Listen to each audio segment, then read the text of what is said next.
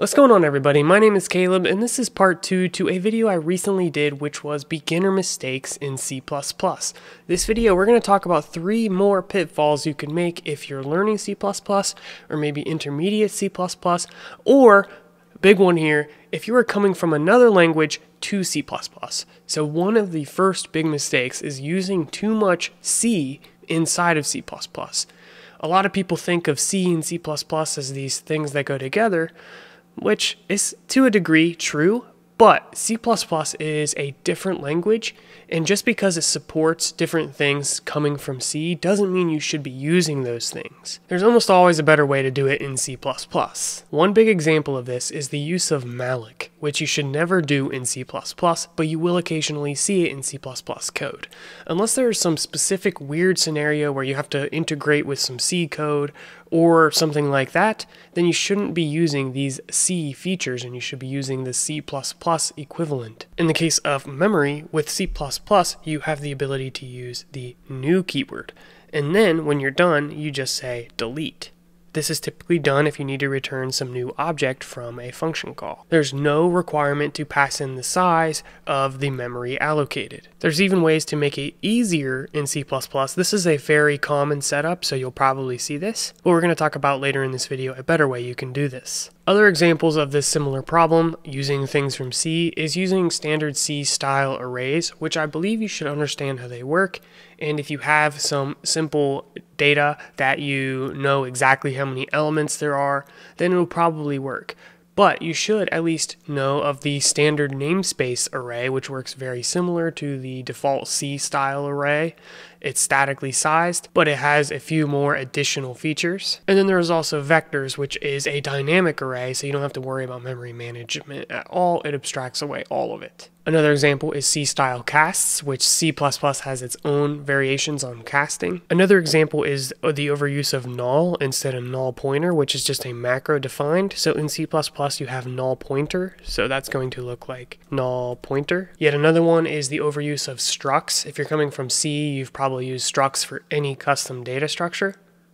In C++, you should basically default to using classes unless you have a very simple type. It's very easy to start with a struct because that's what you're familiar with, and then add all this object-oriented programming capabilities, but really you should be working with a class just for the general understanding of how classes work. If you see struct, you might get confused that this might be some really simple data type, when in reality it's pretty complex and it should be defined as a class. The next problem is the overuse of pointers, which is super common in C, instead of using references when you can, which is a new thing introduced in C++.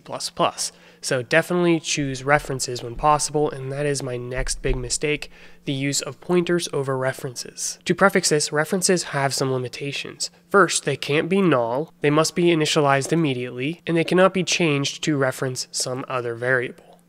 You can think of a reference as just an alias. The primary benefit of using a reference is it saves memory, passing data to a function, for example, or returning data from a function. And the other thing is it'll allow a function to change data that will persist outside of that function. So here's some simple code that uses pointers to swap two variables. We have an int x being 5, y being 10.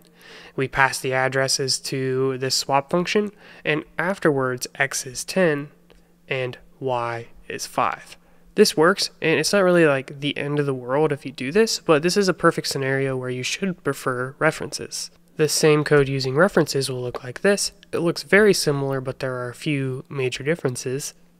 The first is the way we define the parameters in the function. We don't have to use the asterisk or dereference anything, and when we pass that data, we just use x and y, we don't pass the address. So the code is a lot simpler here, but we get the same result. So if we should prefer references in this scenario, when should we use pointers? Well, a common scenario is you have a function where you create some new data, and you want to return a pointer to that data, and you want it to survive beyond the scope of that function. So you create that data on the heap or with dynamic memory. We saw this at the beginning with the use of new. So if you're in that specific scenario where you need to create new data in a function and have it exist outside of that function, that's when you need to use pointers. Which brings up my third pitfall, which is something you should be aware of. It's not going to be the end of the world if you don't do this, but it's recommended, and that is to use too many raw pointers instead of smart pointers. Here's an example where we create a class and then we have a function which creates an instance of that class here.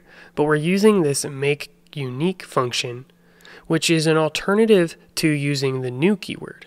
And then we can assign this to a unique pointer. This is a smart pointer and will automatically manage the memory, so I don't have to worry about freeing it later. So we don't have to invoke delete down here at the bottom. This should be your preferred way to use pointers if you understand how smart pointers work. If you're constantly using pointers and you just have tons of raw pointers floating around in your code, it's probably worth learning how smart pointers work to save yourself some headache. Additionally, you don't have to worry about memory leaks because they're going to intelligently delete that memory for you. Once you have that pointer, you work with it essentially the same way. So here's an example where we access a data member on that object. These are just some potential pitfalls, and most of these aren't going to completely break your code. This isn't going to make your code incorrect, but by following the strategies talked about in this video, you're going to have better code and more C++ native code as opposed to C code inside of a C++ program. So hopefully these tips were helpful, and definitely stay tuned for upcoming C and C++ content, as well as a lot of other cool stuff. I just recently released a video on creating a game in C++ with the help of ChatGPT, so definitely check that out if that sounds interesting. I also have an upcoming C and C++ master course, so if that's something you're interested in, I will leave a link to the newsletter to be notified when that comes out. Thank you so much for watching this video. I'll see you in the next one.